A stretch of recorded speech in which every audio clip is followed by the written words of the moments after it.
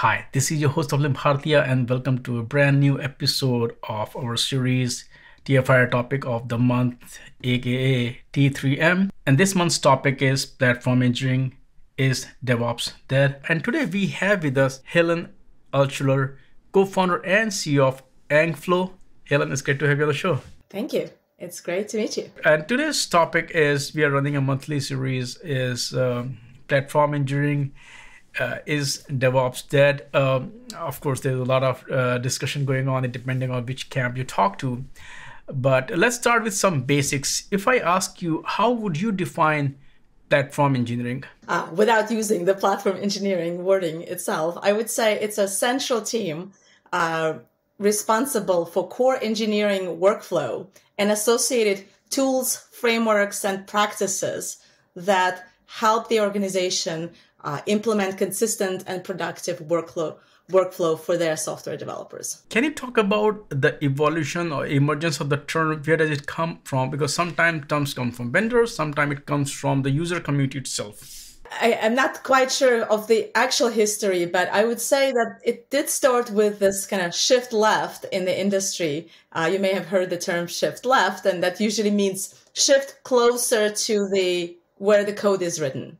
So from deployment closer to CI, from CI closer to code, and that may have been the inspiration here. So specifically when it comes to like software development organizations, you've heard DevOps, you've heard SRE, and the difference that I could see is that the shift left defines what kind of skill set is necessary.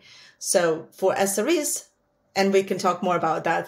For SREs, the function is focused on operating stability and managing production at scale and influencing development practices. Then the shift left from that happens, which is closer to the code with the formation of the DevOps function. And that focuses on integration of various test and deployment platforms, things like Jenkins for CI, figuring out best strategy for integrating source code, whether it's GitHub or Bitbucket, and how the entire developer workflow will work through the pipeline with various tools. And so that's the shift left that happened, which means now you need more software engineering and software test engineering skill set in order for these organizations to be successful. It still is fairly operational in nature, but requires a development skill set. And then platform engineering is a further shift to the left, where this is now an engineering organization that typically sits in your engineering. And their main focus is not just on bringing tools, but on very often building tools and building developer workflows that are optimal for that specific organization, such that it tailors to their unique development processes, development tools, and ultimately, these are the teams that are responsible for developer platform quality. When we do look at platform engineering, culturally, what kind of difference is there vis-a-vis DevOps or SREs? Because DevOps, once again, these are tools, these are practices. So talk about that. Sure. I mean, it is related to that model, the shift left and the evolution from SRE to actually even before SRE, evolution from Unix administration and database administration towards SRE, which is looking at more holistically at the platform, and then towards DevOps, which is looking at pipeline, which is essentially the developer workflow, code to production. What are the different tools that it touches? How do you accelerate the process? How do you give people the best experience, developers that work with it? And ultimately, with the shift towards platform engineering, and I should qualify, platform engineering, it's not one size fits all. DevOps is also often kind of morphs into that as well. Smaller companies will more likely operate at this like SRE and DevOps model. And really, in my experience, larger companies that are working with engineers of like 500 plus will start looking at centralization of different practices across various DevOps teams and create the single team that's responsible for not just managing the environment and integrating, but actually sometimes even changing the underlying tools and technologies that affect how developers build software. When we hear the term, hey, DevOps is dead, is it really dead? What is happening there? I think it changed shape. It's not dead, but its shape changed. And it's certainly the observation I'm making is it depends on the size of the company, it depends on the industry, it depends on what their developer workflow looks like. And so there's certainly elements of what DevOps does that are covered in SRE. There are certainly elements of that in larger companies that are done by platform engineering. And some of the prominent examples that I can tell you kind of from speaking with our customers and partners in the software industry, really examples are Wix, Snap, Airbnb, specifically Kamini Dandapani from Airbnb has given multiple talks, and I've spoken with her a lot on the subject of this SRE. Obviously, the SRE has an important function to play, but there's the SRE partnership with engineering organization. And that's where I think DevOps morphed into. The SREs, platform support and platform scalability and understanding of how to build platforms that will run at scale reliably, and platform engineering teams that are implementing those workflows and often implementing the very foundational elements like switching the build system, which comes from a lot of the experience that I've had at Google as well. Google's platform engineering really started with the new generation build system, Bazel in case of Google, internally Blaze, and developers started using it and saw the value that it has, and it created a much more opinionated stack that other platforms were built on top of for a much better, smoother developer experience. Oh, at the very end, you mentioned developer experience. I hear that term also a lot these days. First of all, talk a bit about what does that mean? And second is that why do we have to, or actually not we have to, why are we talking a lot about what is the important significance of companies do understand the importance of developer experience today? Yeah, I would say and obviously Google is an amazing example, and they've published a lot of its internal findings about the developer experience and created lots of really useful resources. So I would say, first of all, it starts with the key questions. Are your developers happy, people that write code? Are your SREs happy, people that have to make sure that code is reliable and runs at scale? Are your product managers happy because product is shipped reliably and on time?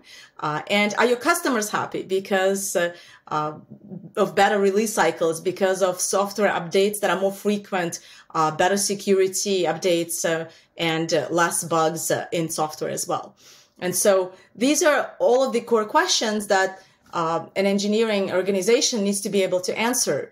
And so one of the things that Google collaborated with a number of other companies to create DevOps research and assessment, the DORA metrics, and they've come up with this 4 keys project. And they really looked at the 4 key metrics. Deployment frequency. How often is an organization releasing code to production? The next one is lead time for changes. So the amount of time it takes from a single commit to get into production and all of the systems that it touches. And so this answers the question of are your product managers happy? Are your customers happy? Then the third metric is change failure rate. This is where the contract between developers and SREs. Are your SREs happy because the percentage of deployments that's causing failures in production is at a low rate, or like you want to drive it as low as possible. And another very related to the management of the system, which talks about are your customers happy and are your SREs happy? And that's time to restore service. So how long does it take for an organization to recover from a failure in production?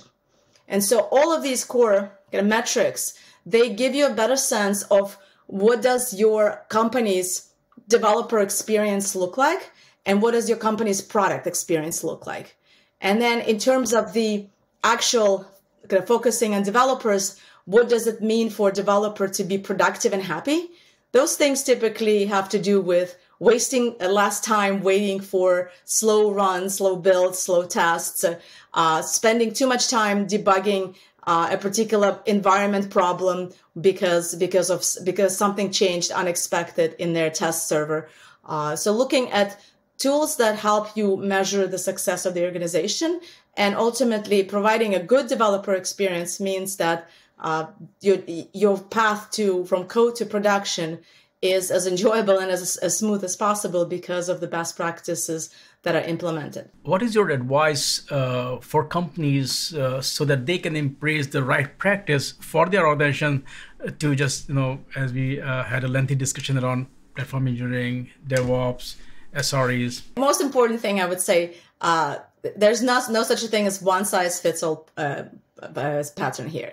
So most important for the companies, the step one is to listen. If you're thinking about platform engineering or developer experience more holistically, listen to your engineers. So user interviews, trying to gather metrics. Again, I'll give Google as an example because I've worked there and I saw some of the best leading practices around how to measure whether your developers are happy. Are they happy with the tools that have to do with builds or with tests?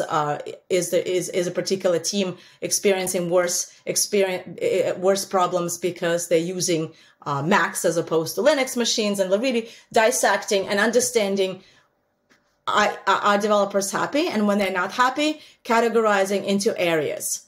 And then defining and designing the platform experience, platform engineering practices. It doesn't have to be a separate organization. If you're large enough, it often makes sense to have it. But for mid-sized, smaller companies, it's really understanding what are the practices for developer experience. And looking at some of the best practices that I just described, really understanding how to focus on the tools and how to focus on making sure that the right engineering organizations that they feel supported. And that's ultimately comes through user research, a lot of the kind of trial and error, validation, and designing prototypes. Especially if you're going to start implementing some of the tools, you need to measure it, and you need to start looking at failing fast, like a very common example here, and really figuring out how to work from start to finish and design an experiment that validates, are you addressing the problem that you just uncovered through your developer research, your user research? Are you addressing it with the right solution, or is the problem shifting to the next bottleneck? Helen, thank you so much for taking time out today and talk about this topic. And I would love to have you back on the show. Thank you. Thank you. I'd love to be back.